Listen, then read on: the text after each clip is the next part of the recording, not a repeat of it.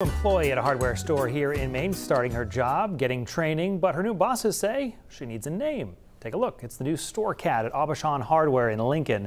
Owners say they're having a hard time naming her, so they're looking for some recommendations. They say she's been very playful, loving with the customers. Owners say if you have an idea of what to call her, you can comment on Facebook. Some suggestions so far: Aubrey for Aubuchon or Linny for Lincoln. If that story sounds familiar, that's because there's another cat working at a hardware store in Maine. Last November, we introduced you to Daniel, the cat at Shoppers True Value in South Portland. Daniel wears a bow tie, greets the shoppers there every day.